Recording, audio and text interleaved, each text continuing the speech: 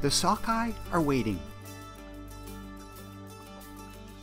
They've left the wide Pacific, climbed river currents for hundreds of kilometers, and here, so close to their birthplace goal, they've had to stop, to hold, waiting for the river ahead to cool. But the Sockeye's time is running out.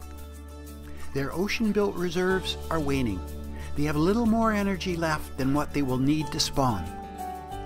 And they are so close to the gravels of the Adams River that will be the nursery for their eggs in the winter to come.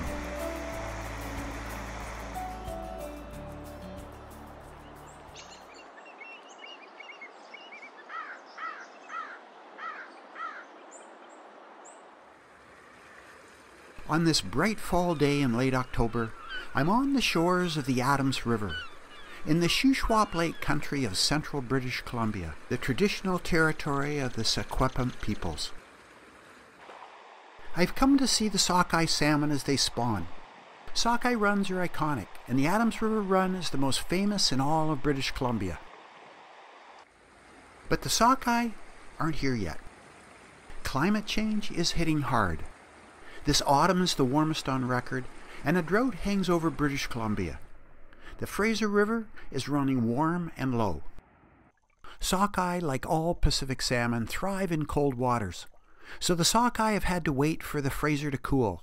And now, those that have made it up the Fraser and Thompson rivers are holding in the cooler depths of Shuswap Lake, at the mouth of the Adams River, waiting for the temperature to drop. So the Sockeye wait, and the rest of us wait for the Sockeye. And these Sockeye have come a long way. For the past 3 years, these Sockeye, born in the Adams River, have ranged far and wide across the North Pacific Ocean, feeding on the rich bounty of tiny animal plankton. And then this summer, as their 4-year life cycle enters its last stage, they headed east, towards the British Columbia coast, and into the Salish Sea, where they ran a gauntlet of recreational and commercial fishers, and hungry sea lions and seals. By September, the Sockeye were schooling at the mouth of the Fraser River, but the river was too warm to enter. Finally, just weeks ago in late September, the river had cooled enough.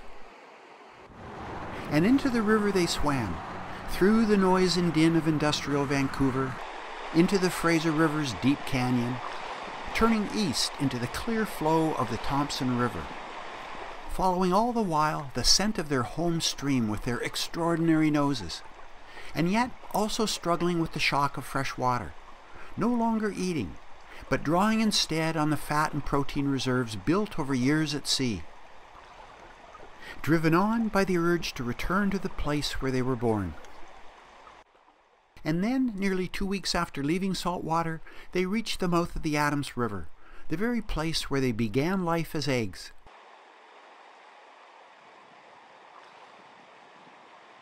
It's 2 weeks after my first visit, and I'm back at the Adams River. Word came that the Sockeye had moved in, and I got here as fast as I could. And so did many others. Because every 4th year, 2010, 2014, 2018, and this year, 2022, Adams River Sockeye return in much bigger numbers. And here at Jutweth Provincial Park on the banks of the Adams River, a festival every 4 years welcomes home these huge numbers of returning salmon. People by the thousands come to witness the river alive with Sockeye. The Adams River is a short river connecting 2 large lakes. Water spills into the river from Adams Lake and is carried downstream 11 kilometers into Shuswap Lake. Most of the Sockeye spawn in the lower reaches of the river, and it's here around the Sockeye spawning beds that the festival is centered. I'm at the mouth of the Adams River where it flows into Shuswap Lake. The festival is underway upstream, and it's been fun to visit.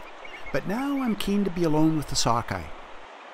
Below me, red Sockeye shimmer as they head upstream. My underwater camera is attached to a long pole, So I find an eddy filled with sockeye and slip my camera in.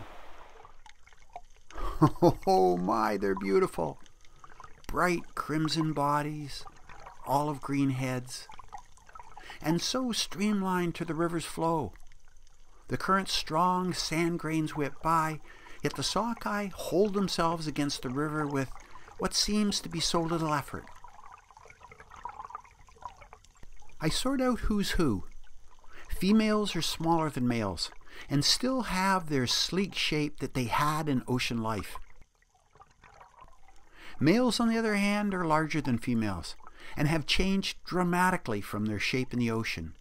Their jaws are hooked, their teeth exaggerated, and now have grown great humps on their back.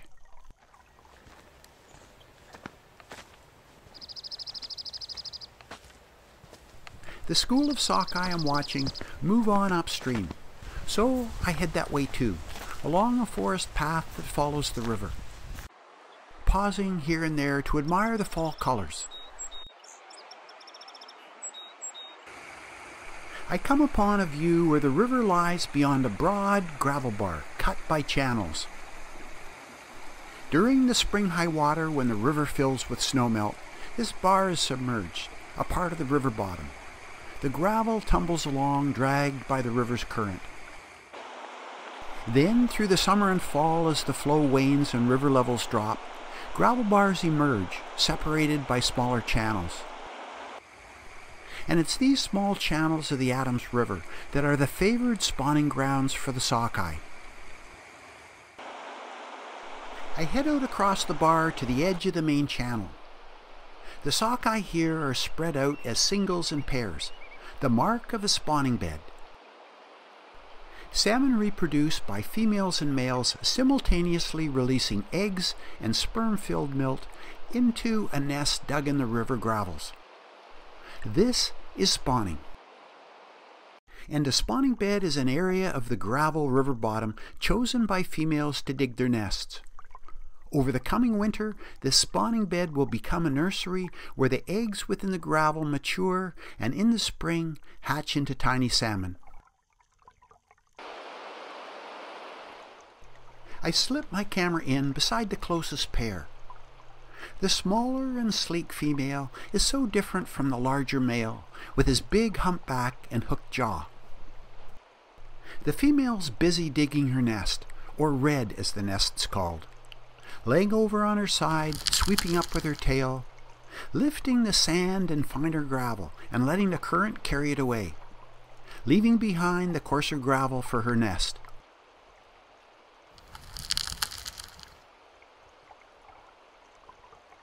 She's sought out gravels of the right size, large enough so the spaces between the pebbles can hold the eggs she's about to lay.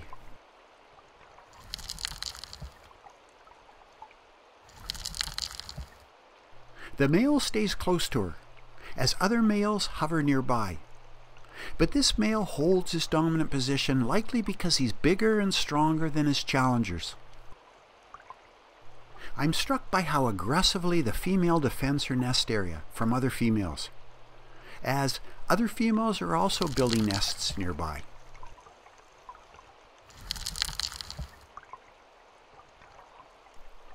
The female has to defend her nest, otherwise other females will inadvertently destroy her eggs as they dig.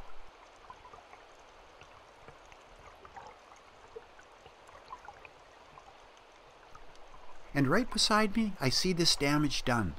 A female sweeps to dig her nest and stirs up sockeye eggs from an earlier built nest. This jockeying and defending goes on and on. Eventually, each female will lay about 4,000 eggs, typically digging 4 to 6 separate nests within the larger red area. And each time she deposits eggs, males will be there to fertilize them with their milky sperm.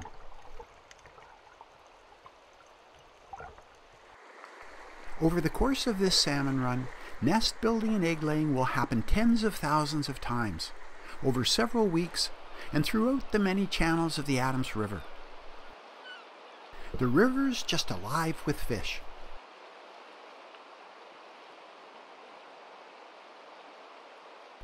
As my camera moves through the shallows, I notice other details of the river. Minnows dance where the current is weaker, darting here and there to catch edible bits. And stray sockeye eggs collect in the eddies, eggs that have escaped from egg-laying upstream or perhaps dug up by later nest building. Once these eggs are on the loose, they have little chance of survival. Most will be eaten by fish and birds. I turn and head downstream along the bar. A dead female floats along the shore, and I'm struck by how alive her eyes remain, staring up at me. A little further along is a dead male. His nostril catches my attention. This is his remarkable nose that allowed him to find his way all the way here from the ocean. And there are more carcasses in various states of decay, strewn amid the spawning energy that is creating new life. Because it's the way of salmon that they die shortly after spawning. They're spent. The fat reserves that they've drawn on since they left the ocean are exhausted. They haven't eaten for weeks. Their ocean-built bodies, adapted to salt water not fresh, are in decay. This is the bittersweet reality of the spawning beds.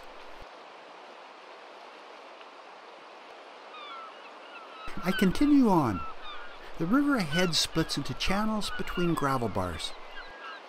Trees eroded from riverbanks upstream litter the bars. I notice gulls flocking downstream. Gulls never congregate without a reason, so I head their way. And, just as I guessed, they're feasting on salmon carcasses. The Sockeye circle of life is taking another step. Now they're feeding others. Around the next bend, an eagle's on another sockeye carcass. I pause behind some tree debris and watch. Eagles fly long distances to feast on salmon runs, whether here in the interior of British Columbia or along the coast. And late fall salmon runs like the Adams provide critical feeding just before eagles go into the leaner winter months. I look back upstream. Just above a riffle, 2 ducks and a gull catch my attention. Around them, I see the fins of spawning sockeye. The ducks and gull are pecking away in the spawning bed at something on the river bottom, and I'm betting they're hunting stray sockeye eggs. And a merganser duck is doing the same. Even for these big birds, the eggs, though small in size, are packed with fat and calories, and an energy bonanza. I head back along the forest path to the lake. I watch an eagle, and I'm reminded that the nutrients from the dying salmon brought from the ocean feed the whole web of life along the river. With every egg laying of a bug, feces from a mink or otter, or death of an eagle or gull, nutrients from the salmon are spread out into the surrounding forests and soils. Through the work of the sockeye, the ocean feeds the forest. These are sockeye forests. Back at the river mouth, the river's washing carcasses and eggs down into Shuswap Lake, feeding and fertilizing algae, bacteria, and bugs that are the very foundation of the food web of the lake. And it's here into Shuswap Lake that next spring the young salmon will head when they rise from the river gravels. For the lake will be their home for the first year of their life, feeding on its tiny algae and bugs before heading to the sea in their second year. So the dying sockeye fertilize the very lake where their offspring will need to feed in the year to come. For this is the way of the sockeye.